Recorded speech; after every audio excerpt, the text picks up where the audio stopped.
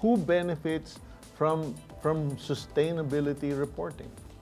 So let me start with the last piece first. Who benefits is if it's done appropriately in terms of completeness and comprehensively and as transparently as possible, then the company is the first beneficiary because they have a better window on the impacts they're having and can presumably make a better informed decisions.